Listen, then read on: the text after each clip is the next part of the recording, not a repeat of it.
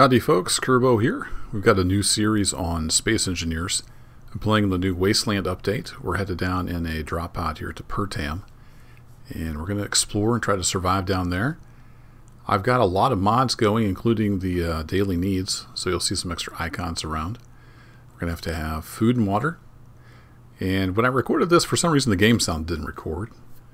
But this is just the intro, and after I get down on the planet, we got sound. So I'm going to drift on down, and I'll see you on the surface.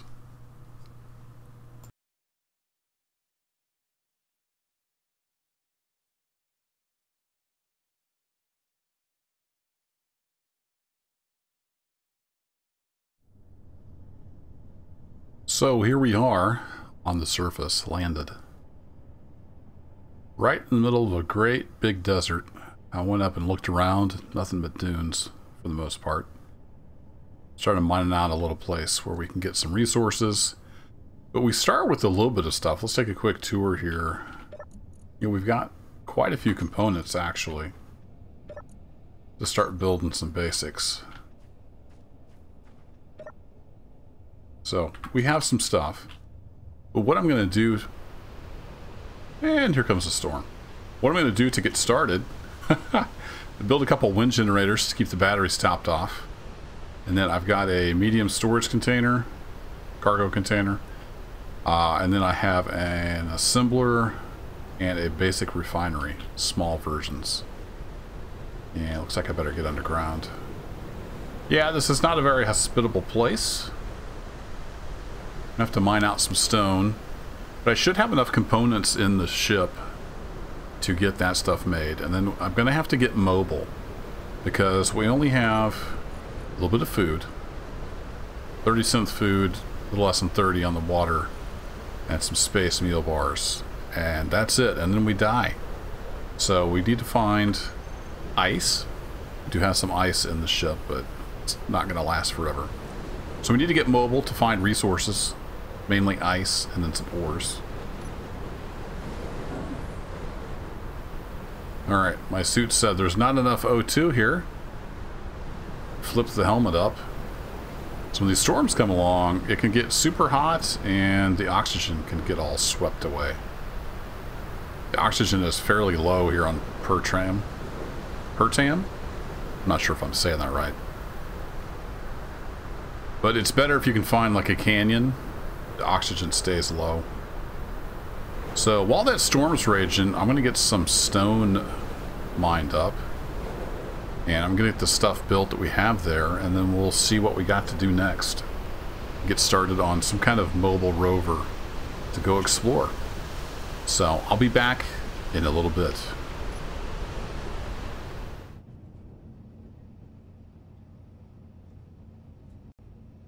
These electrical storms are no joke. Lightning likes to strike players.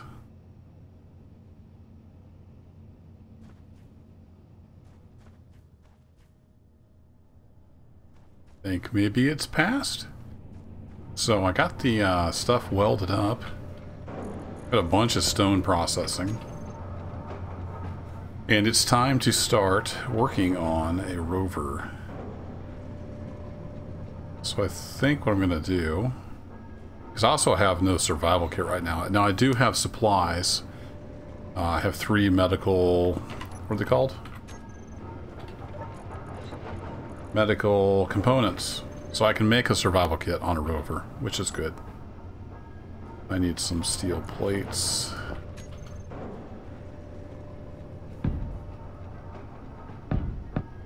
So I think I'm going to just come out here a ways.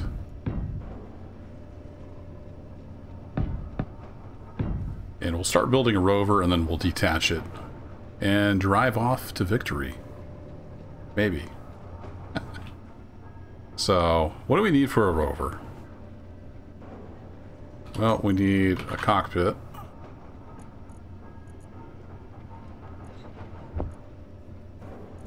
We need an assembler. I don't know if we're going to take all that stuff. Might put some basic stuff on there. The survival kit can craft some things, but if we have to repair a wheel, we need large tubes, which require an assembler. So I might end up putting an assembler on there. We'll see. Also need an H2O2 generator.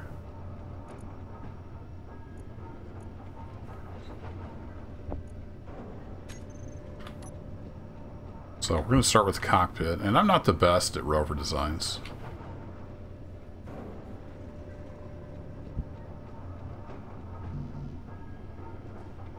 Able to place cockpit. Okay.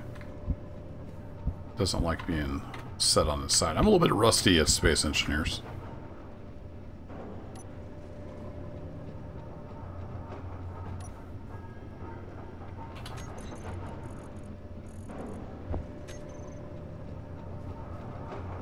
I built this little ramp here, so I could do this, get up here. Built that thing, and now we're going to build this. Maybe I need... like that. Is that going to let me connect?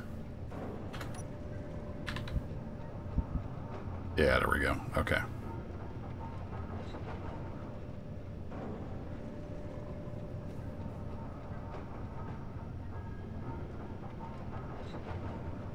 I wanted it down a bit, but let's start with that.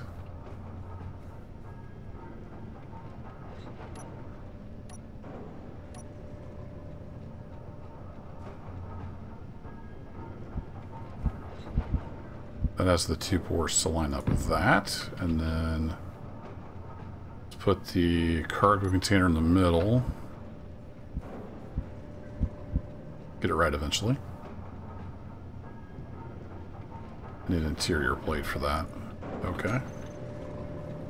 I have some interior plates somewhere. Maybe I don't.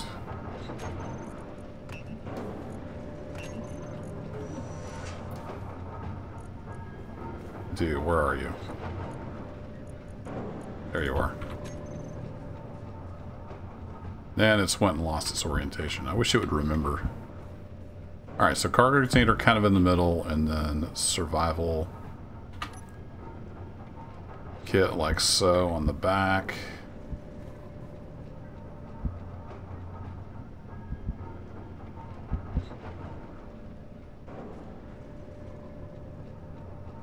Nope, it's forgot its orientation again. Yeah, like that. And then we've got two ports there.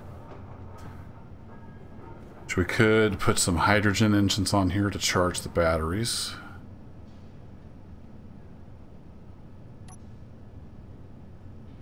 Didn't get that on there, did I?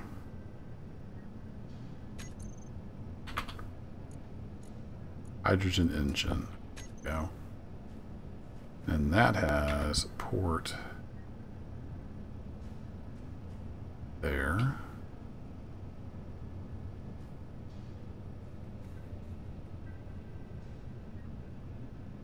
Already forgotten.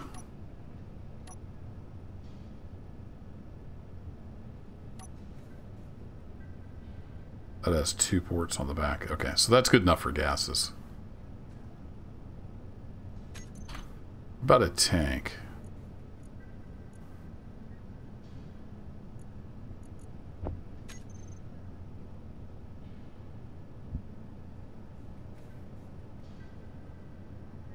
No small tank.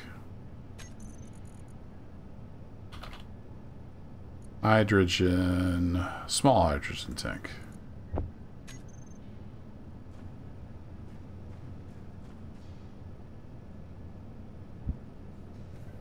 There we go.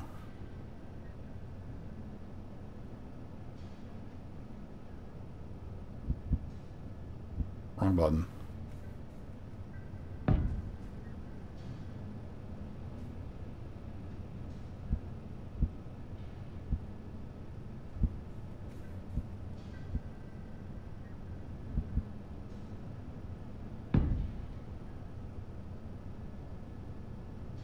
Like that, and then we'll put it together at the end. And I'll stick some hydrogen engines somewhere maybe on the side. But that's the start to it, so I'm going to get a rover built. I'll do some welding and stuff on here off camera.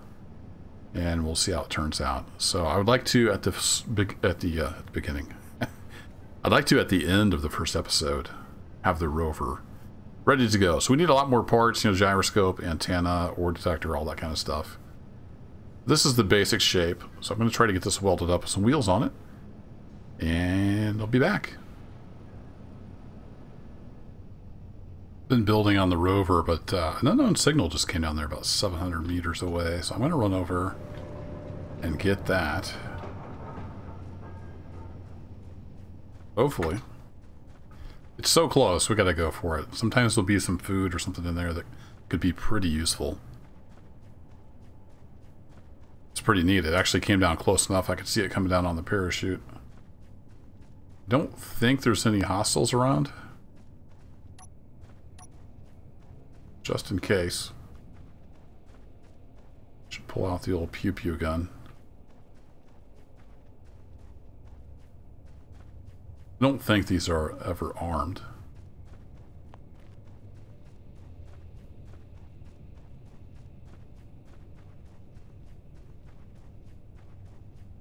A lot of sand. Looks like a dry lake bed. Might be some minerals over here. Holy cow, this 700 meters is further than I thought.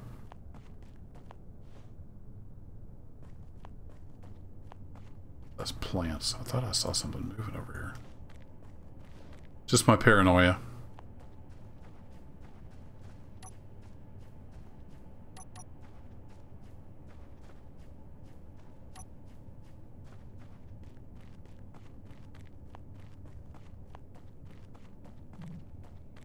Yeah, definitely looks like a dry lake bed. Suppose there would be any ice over here. Alright, what you got for me here? Oh, you're gonna be one of those, huh?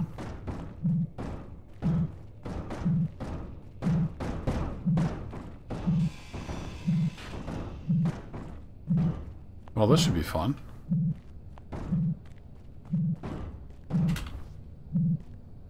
Can I get you to stop?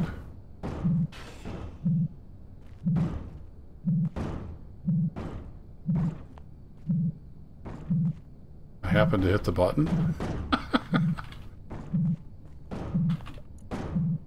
Oh, I hit it, it spiraled away.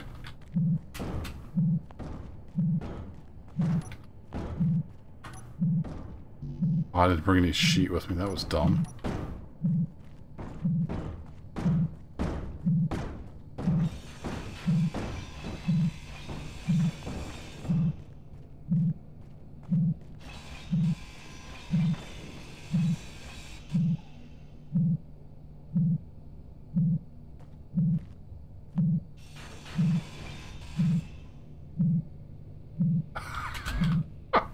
I don't know if this is supposed to happen.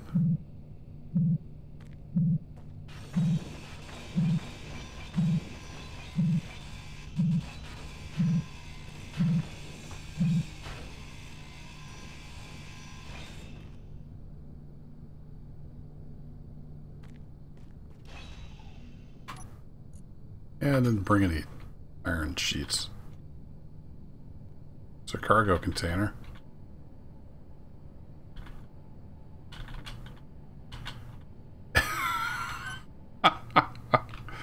Oh, brother.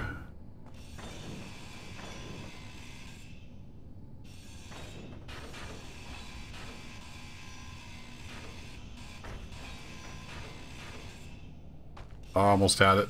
There we go. I got the gyroscope off. No, no, no. Oh, it's got a sensor on it? Is that what... I thought taking the gyroscope off would make it stop. Well, just damage the stupid cargo pod. Alright, well this was a complete waste of time. Oh, it's got 2 gyroscopes.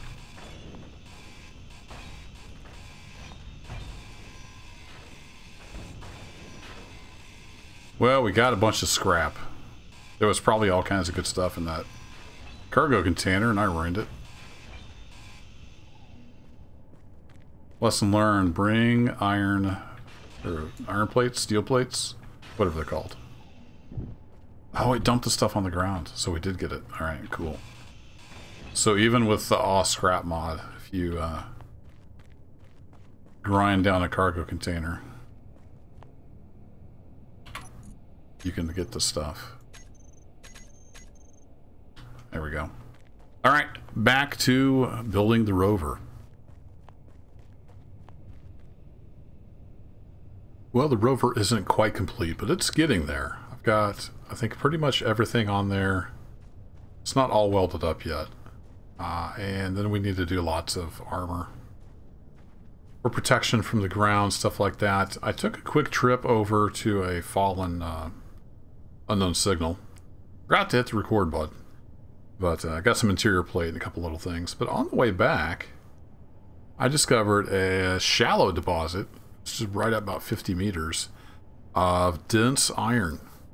So I grabbed a little bit of that on the way back, chucked that in there. So we got plenty of iron now. And then there's another ore deposit that's too deep to tell. I'm not sure what it is.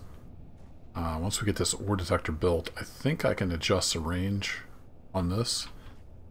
And we can get back over there. But this thing is out of power. I basically coasted down the hill here and hit the parking brake. Completely out of power. Couldn't even steer. So we're going to wait for daylight. I need to get this thing charged up. May take quite a while. But I've got a bunch of these little batteries. I think I've got 12 and then 3 back here, so 15. I may add some more. They're 2 kilowatts apiece. Not huge. But I also plan, once I find the right oasis or ice deposit, to get the hydrogen engine online and get that to charging the batteries. And solar will be hopefully kind of just a backup. Let's take a quick little tour there. I got the daily needs basics here, if I can get the right thing selected. Anyway, we've got a small water recycling system, and then this is the food protein resequencer, kind of the main deal, and then we have the emergency rations dispenser. So those aren't built yet, but that'll take care of our food and water while we're out exploring. And we've got a gyroscope there, it needs built. I've got a couple spotlights up front so we can see where we're going. I've got the ore detector there. And then on the side here, I've got an assembler and then 2 basic refineries. The second refinery is not built yet. But that's kind of the basics. Got an antenna up top. I think that's all we need. I might think of something else that I forgot. But that's where we're at right now. This will be the end of episode 1. You're loud, aren't you? It is chugging away on all the stuff we need. But here's that dense iron. It comes from a mod. Better stone, I think. So it's just a little more dense ore. It is popping through that just as quick as it can go, and it's making me a bunch of components. It's another unknown signal, but I don't have enough power. It'd be quite a hike to run 3 kilometers over there. So next episode, we're going to go exploring in the rover, and we got to find ice. That's our lifeline. We can kind of make do, you know, with rock for the basic building needs, but we have to have ice to drink and to eat. So thanks for watching, and I will catch you in the next episode. Take care.